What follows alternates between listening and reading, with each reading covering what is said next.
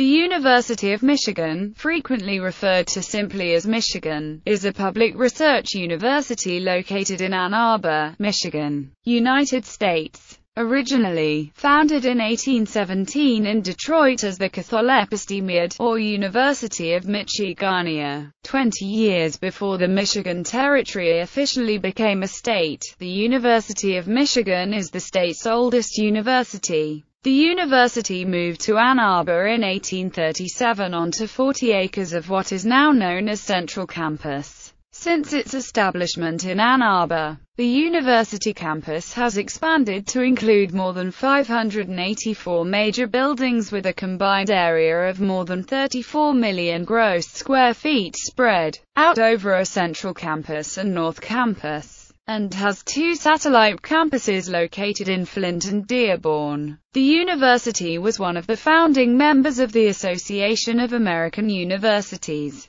considered one of the foremost research universities in the United States. The university has very high research activity, and its comprehensive graduate program offers doctoral degrees in the humanities, social sciences, and STEM fields, as well as professional degrees in architecture, business, medicine, law, pharmacy, nursing, social work, and dentistry. Michigan's body of living alumni comprises more than 500,000. Besides academic life, Michigan's athletic teams compete in Division I of the NCAA and are collectively known as the Wolverines. They are members of the Big Ten Conference. History. The University of Michigan was established in Detroit in 1817 as the Catholepistimiad, or University of Michigania, by the governor and judges of Michigan Territory. The Rev. John Monteith was one of the university's founders and its first president.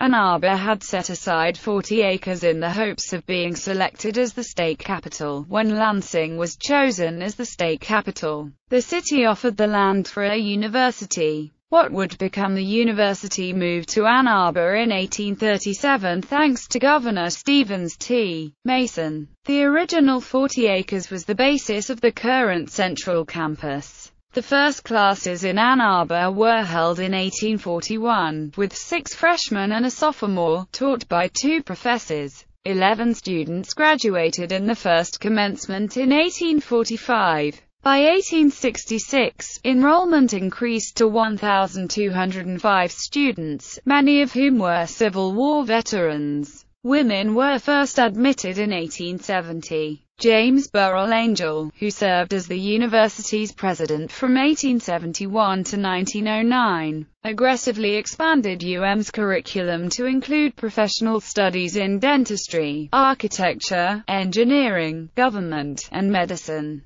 Also became the first American university to use the seminar method of study. Among the early students in the School of Medicine was Jose Celso Barboza, who in 1880 graduated as valedictorian and the first Puerto Rican to get a university degree in the United States. He returned to Puerto Rico to practice medicine and also served in high-ranking posts in the government. From 1900 to 1920, the university constructed many new facilities, including buildings for the dental and pharmacy programs, chemistry, natural sciences, Hill Auditorium, large hospital and library complexes, and 2 residence halls. In 1920, the university reorganized the College of Engineering and formed an advisory committee of 100 industrialists to guide academic research initiatives. The university became a favored choice for bright Jewish students from New York in the 1920s and 1930s. When the Ivy League schools had quotas restricting the number of Jews to be admitted,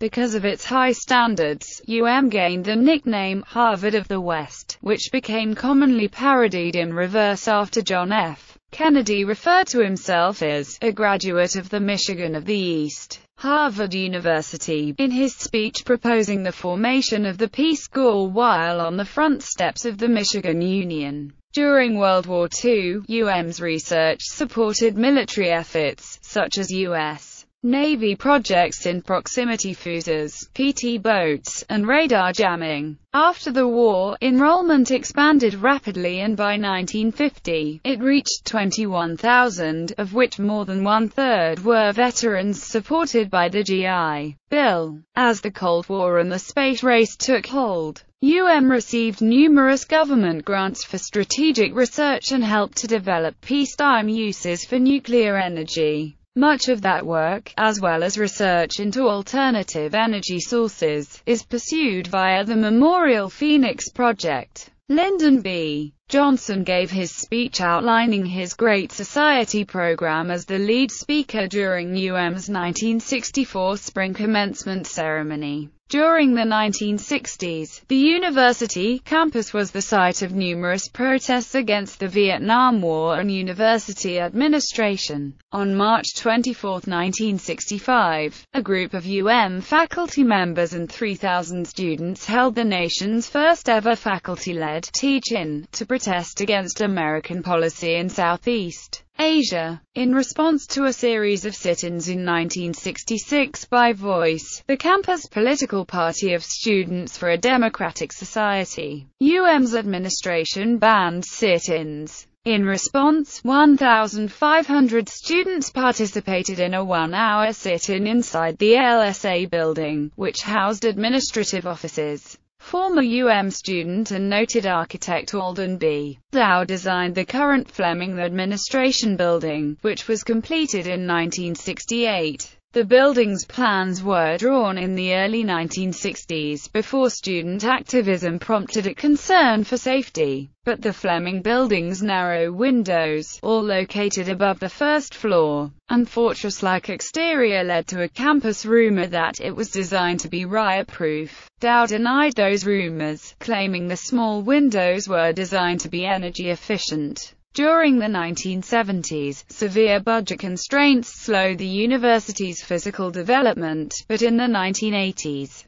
the university received increased grants for research in the social and physical sciences. The university's involvement in the Anti-Missile Strategic Defense Initiative and investments in South Africa caused controversy on campus. During the 1980s and 1990s, the university devoted substantial resources to renovating its massive hospital complex and improving the academic facilities on the North Campus. In its 2011 annual financial report, the university announced that it had dedicated $497 million per year in each of the prior 10 years to renovate buildings and infrastructure around the campus. The university also emphasized the development of computer and information technology throughout the campus. In the early 2000s, faced declining state funding due to state budget shortfalls. At the same time, the university attempted to maintain its high academic standing while keeping tuition costs affordable. There were disputes between UM's administration and labor unions, notably with the Lecturers' Employees Organization and the Graduate Employees Organization, the union representing graduate student employees. These conflicts led to a series of one-day walkouts by the unions and their supporters. The university is engaged in a $2.5 billion construction campaign. In 2003, 2 lawsuits involving UM's affirmative action admissions policy reached the U.S. Supreme Court. President George W. Bush publicly opposed the policy before the court issued a ruling. The court found that race may be considered as a factor in university admissions in all public universities and private universities that accept federal funding. But it ruled that a point system was unconstitutional. In the first case, the court upheld the law school admissions policy, while in the second it ruled against the university's undergraduate admissions policy. The debate continued because in November 2006, Michigan voters passed Proposal 2, banning most affirmative action in university admissions. Under that law, race, gender, and national origin can no longer be considered in admissions. and other organizations were granted a stay from implementation of the law soon after that referendum. This allowed time for proponents of affirmative action to decide legal and constitutional options in response to the initiative results. In April 2014, the Supreme Court ruled in Scuet v.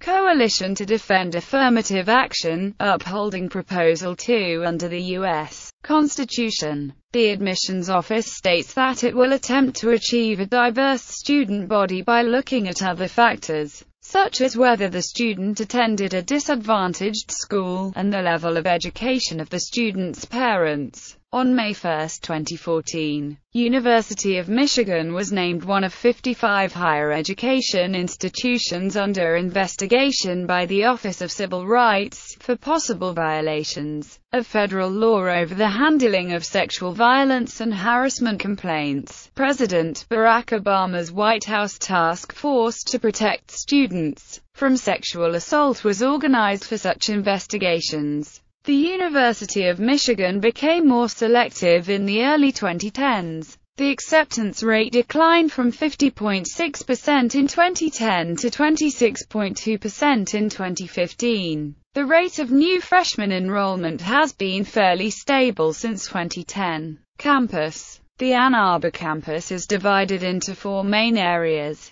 the North, Central, Medical, and South campuses. The physical infrastructure includes more than 500 major buildings, with a combined area of more than 34 million square feet or 781 acres. The Central and South campus areas are contiguous, while the North campus area is separated from them, primarily by the Huron River. There is also leased space in buildings scattered throughout the city, many occupied by organizations affiliated with the University of Michigan Health System. An East Medical campus has recently been developed on Plymouth Road, with several university-owned buildings for outpatient care, diagnostics and outpatient surgery. In addition to the golf course on South Campus, the university operates a second golf course on Geddes Road called Radrick Farms Golf Course. The golf course is only open to faculty, staff and alumni. Another off-campus facility is the Inglis House, which the university has owned since the 1950s. The Inglis House is a 10,000-square-foot mansion used to hold various social events, including meetings of the Board of Regents, and to host visiting dignitaries. The university also operates a large office building called Wolverine Tower in southern Ann Arbor near Briarwood Mall. Another major facility is the Mathey Botanical Gardens, which is located on the eastern outskirts of Ann Arbor. All 4 campus areas are connected by bus services, the majority of which connect the North and Central campuses. There is a shuttle service connecting the University Hospital, which lies between North and Central campuses, with other medical facilities throughout northeastern Ann Arbor. Central Campus was the original location of when it moved to Ann Arbor in 1837. It originally had a school and dormitory building and several houses for professors on 40 acres of land bounded by North University Avenue,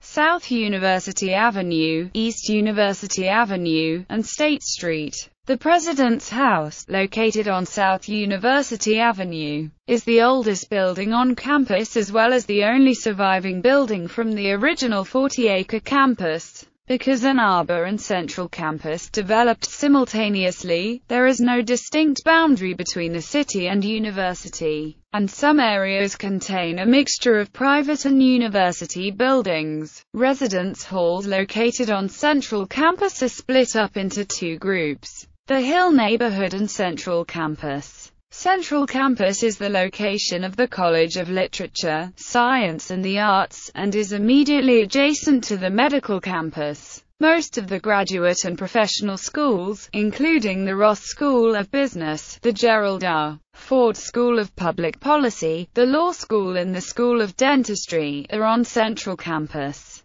2 prominent libraries, the Harlan Hatcher Graduate Library and the Shapiro Undergraduate Library, are also on Central Campus. as well as museums housing collections in archaeology, anthropology, paleontology, zoology, dentistry and art.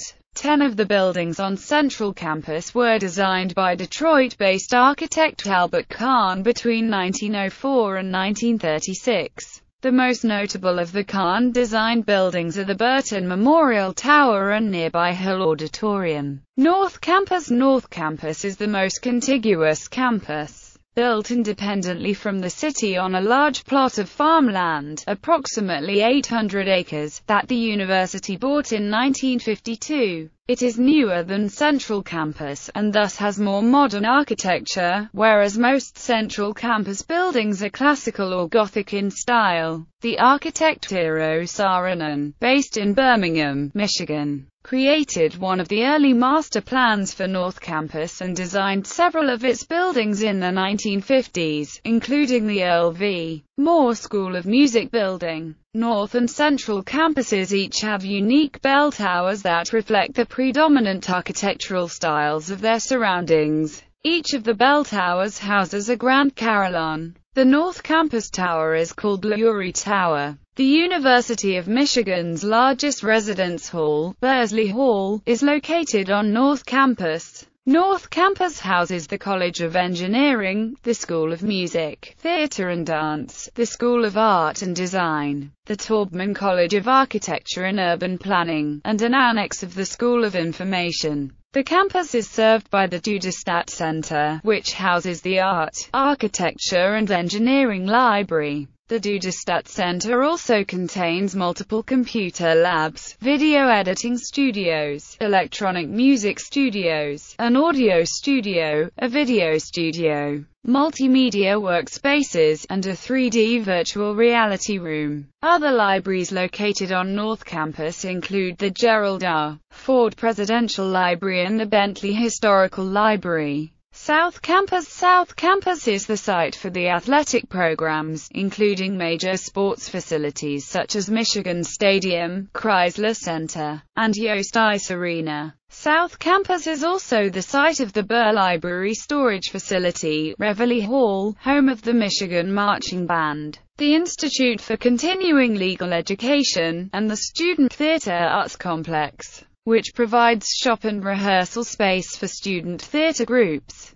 The university's Departments of Public Safety and Transportation Services offices are located on South Campus. UM's golf course is located south of Michigan Stadium and Chrysler Arena. It was designed in the late 1920s by Alistair Mackenzie, the designer of Augusta National Golf Club in Augusta, Georgia. The course opened to the public in the spring of 1931. The University of Michigan golf course was included in a listing of top holes designed by what Sports Illustrated calls golf's greatest course. Architect, the golf course's signature No. 6 hole, a 310-yard par 4, which plays from an elevated tee to a two-tiered, kidney-shaped green protected by 4 bunkers, is the second hole on the Alistair Mackenzie Dream 18 as selected by a 5-person panel that includes 3-time Masters champion Nick Faldo and golf course architect Tom Doak. The listing of the best holes ever designed by Augusta National architect Alistair Mackenzie is featured in SI's Golf Plus Special Edition, previewing the Masters on April 4,